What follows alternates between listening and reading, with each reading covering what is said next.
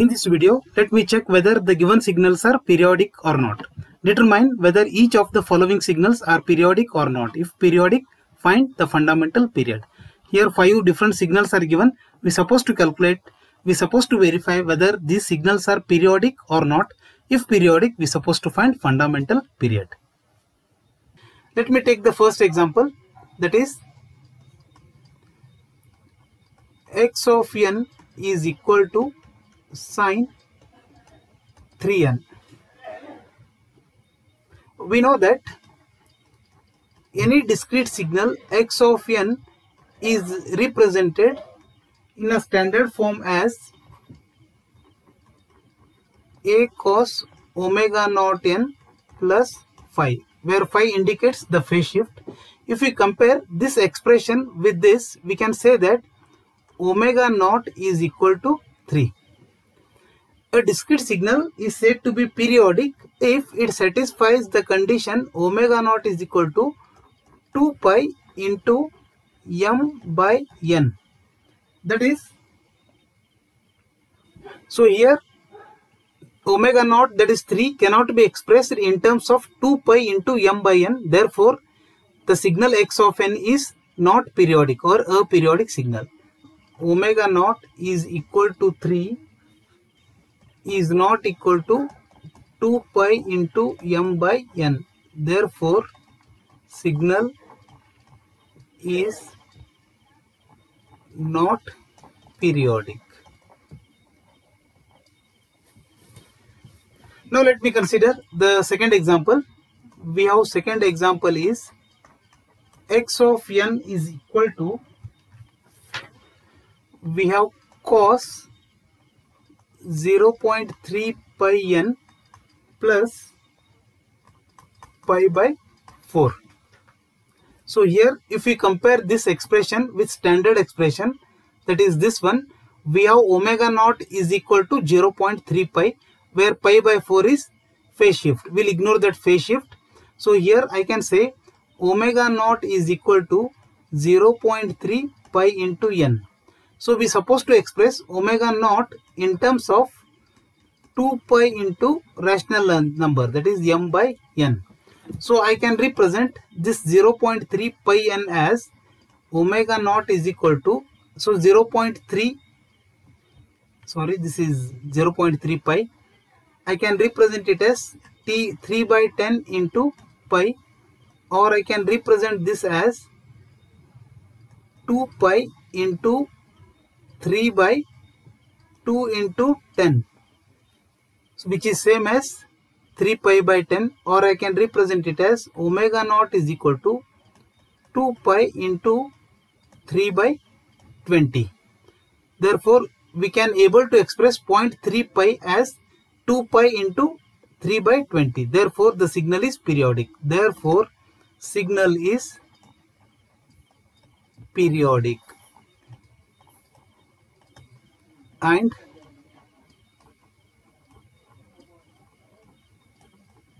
fundamental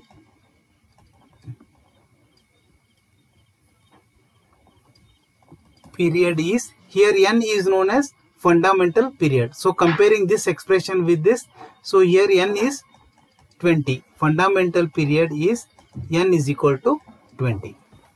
Now let me take the third example. We have x of n is equal to sine 7 pi by 37 n. So here if we compare with the standard signal, we can say that omega naught is equal to 7 pi by 37. So we supposed to express this omega naught in terms of omega naught is equal to 2 pi into m by n form. If we are able to express in this form, we can say that signal is periodic. So I can represent it as omega naught is equal to, this signal can be, so I can represent this as 2 pi into 7 by 37 into 2. That is, if we cancel this 2 and 2, we'll get the same thing, that is 7 pi by 37. So omega naught is equal to 2 pi into 7 by 74. So therefore signal is periodic and fundamental period is, that is fundamental period n is equal to, that is 74. If you compare with this expression, n is equal to 74. Now let me take the fourth example. I'll take here, that is x of n is equal to e power j pi by 2 n. So here it is of form e power j omega naught n. So here omega naught is equal to pi by 2. Now we'll try to express this omega naught in standard form, that is omega naught is equal to 2 pi into m by n form. So expressing this pi by 2 in terms of this as omega naught is equal to, here already we have pi, here we have pi, that is pi into 2. I will multiply this with 2. So in denominator I will multiply the term by 2, that is 1 by 4. So if we take 2 pi by 4, we'll get the same thing, that is pi by 2. So this is of form 2 pi into m by n. So here this is n. Therefore this signal is periodic with fundamental frequency, with fundamental period n is equal to 4. So let me consider the fifth example, that is x of n is equal to sine 2 pi by 3n plus cos 2 pi by 5n. So here we can see that x of n consists of two signals. So this is called composite signal. It is made of two different signals. So here let me write omega 1 is equal to, here it is of form sine omega n. So omega 1 is 2 pi by 3, and here with respect to this I will take it as omega 2, which is equal to 2 pi by 5. Now let me express omega 1 in terms of rational multiple of 2 pi, that is omega 1 is equal to 2 pi into m by n. That is I can represent it as omega 1 is equal to 2 pi into 1 by 3. 1 by 3. So here I can say n1 is equal to, this is n1 is equal to 3.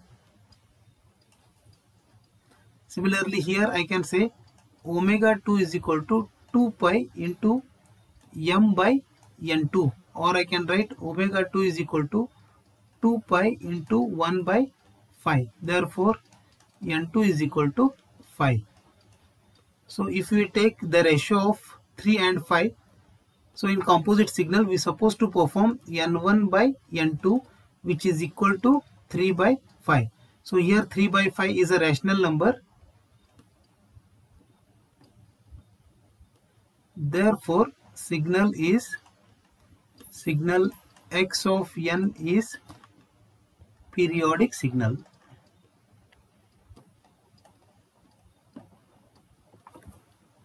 So here fundamental period is obtained by taking LCM of n1 and n2, that is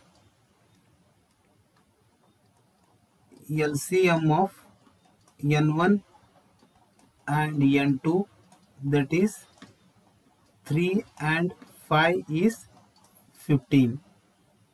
So fundamental period is